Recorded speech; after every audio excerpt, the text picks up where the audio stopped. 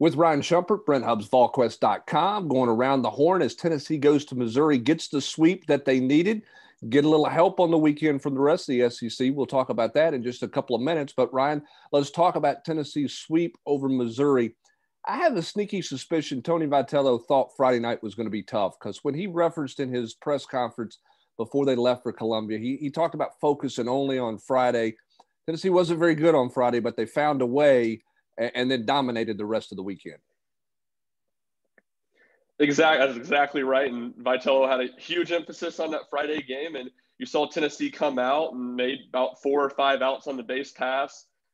Went, I think, 2 of 14 had to play with runners in scoring position. So a lot of not great things from Tennessee on Friday night. But at the same time, Tennessee's offense continuously kept the pressure on Missouri. Every single inning, long at bats. I think there was a 4-inning stretch in there where Tennessee didn't have, or a 3-inning stretch where Tennessee didn't have an at bat less than 5 pitches. So they kept the pressure on, and you could tell Missouri's game plan was they were going all out to win on Friday.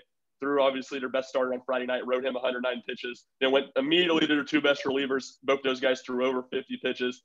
And then Tennessee takes the lead with the big Max Ferguson homer and then doesn't look back as Sean Hundley shuts the door in the 8th and 9th inning. And what was, Missouri's not a great lineup by any means, but a really good weekend from Tennessee's bullpen. And you saw Tennessee, despite not playing their best and despite trailing for basically the whole game Friday, you got the feeling that Tennessee players really never felt like they were going to lose that game. And when their opportunity came, they took advantage. They finally got the big hit, and they didn't look back after that.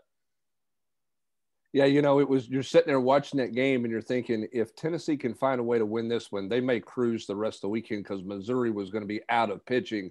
And that showed up on Saturday and Sunday as Tennessee continued to put runs on the board. The thing that stands out to me about Tennessee is the extra base hits that they had this weekend. It wasn't all about the home runs, but a lot of extra base hits. Once they got kind of going after the Friday night deal, it was kind of through the lineup. Everybody seemed to find their way to a double. It seemed like. I mean, what do you make of Tennessee? And we've talked about the home runs. What do you make of this kind of development of their offense over the last 3 or 4 weeks? I know the weather's been a little bit warmer, but is it all about warmer weather? Or is it really just about guys kind of settling into who they are? What do you make of their offensive growth the last few weeks?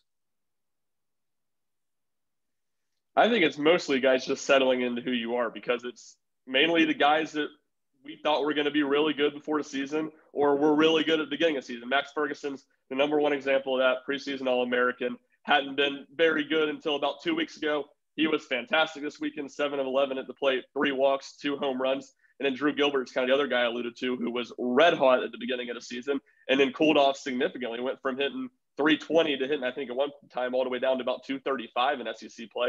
And then he had a really good weekend, 9 of 15. You mentioned the doubles. He had 5 of them this weekend.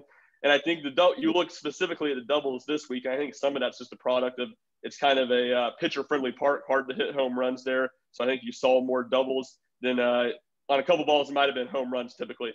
But overall, I think it's, the warmer weather definitely goes into it. But you're seeing Tennessee just top to bottom. Everyone seems to be hitting the ball pretty well right now. Now you may have an off game or something like that, but 1 through 9, Tennessee is hitting the ball hard, and Tennessee has hitters 1 through 9 that have power, and especially extra base hit power. Not everybody's going to go out there and hit 10 home runs on a season, but guys that can drive in for extra bases and run well. So you're really seeing Tennessee's lineup all together, guys come in and hit well. And I think the challenge is, can you continue that against higher level of competition? The last 3 weeks when they've really broken out is against teams that aren't great. Kentucky's obviously pretty solid, but Texas A&M, Missouri aren't great, don't have a ton of pitching depth. And you've seen Tennessee pounce on teams once they got down to the bottom of their bullpen the last 2 weekends. It's not going to be quite like that against Arkansas and South Carolina. It's going to be important for them to keep up the consistency while the level of competition goes up. One thing we know, they're going to work whatever pitcher's out there. They're not going to come up there and take 3 hacks and go to the house. We know that about this team. That's who they are. This question for you: bigger development, bigger key, bigger story for Tennessee this weekend. Hundley and the bullpen closing the door the way they did, or the fact that Tidwell went 7 on Sunday and appeared to have pretty good command all day long? I think it's both really big stories. I would maybe give the edge just to Tidwell, which is, it feels weird to say this because obviously they're facing the same Missouri lineup. But the bullpen being really good, we've seen the bullpen be good against lesser level teams, against and I know this is going to sound really mean to Missouri, but non-SEC level teams that aren't great. You know, when Tennessee's facing hitters that aren't as good as them, they're fine. They throw strikes, their bullpen gets outs. It's when they face the top level hitting when they kind of run into some troubles. Tidwell has top level stuff, so for him it's about being consistent, putting it together. You know, 5-6 innings at a time when runners get on, not letting that bother him. And he was really, really excellent on Sunday. 7 innings pitched. I think the first time he'd gone over 100 pitches since that LSU series, the second start of SEC play. He did it in both of his first 2 starts. So you're kind of seeing him get more comfortable, return to form. And like I've said plenty of times, I think he is really, really important for this Tennessee team because of how high his ceiling is and what it means for this Tennessee team and what it means for this Tennessee bullpen when they have 2 starting pitchers that can consistently go deep into games and be effective. Because when Tidwell does that, he joins Chad Dallas, who's been really, really exceptional every series in SEC play besides the Alabama series. He's been able to go deep into games. All right, let's talk about the rest of the SEC. Tennessee is in first place in the East in the wins column, tied with Vanderbilt in the loss column. Vanderbilt does not get to complete the 3-game series because they're postponed on Sunday due to weather against Alabama. What does that mean for Tennessee? What was good about this weekend around the SEC for the Volunteers as you go and look down these final 2 weekends of play that's coming up with Arkansas coming to town in a huge series and then a trip to South Carolina to close it out?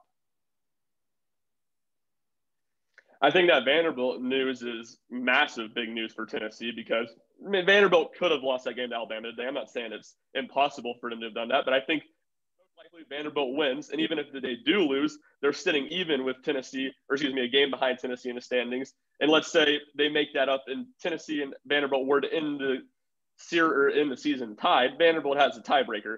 So I think it's a huge win for Tennessee to have it, you know, a half a game behind, a half a game ahead like that the rest of the way, I guess is what I'm trying to say. So I think that's a big win for Tennessee. The only, I guess, negative of that is if Florida remains hot and Florida was able to tie Tennessee and Vanderbilt atop the standings, I think that would have played to Tennessee's advantage, as I talked about on the podcast on Friday. But overall, I think that's a very good thing for Tennessee. Kentucky was able to get a win over Florida this weekend, almost got 2 wins over Florida, was just a strike away from getting the series win on Friday night. But gives Tennessee a 2-game lead over them. And then you look, Georgia was able to get a win over Arkansas to put them down a game, and Tennessee is going to be tied with Arkansas at the top of the SEC, and Mississippi State could be in there during extra innings with South Carolina right now as we record this. If they win that, they'll also be tied atop the SEC standing. So it just sets up really for what's going to be a massive, massive series next weekend in Lindsey Nelson Stadium. We got kind of round 1 of the Tony Vitello reunion against his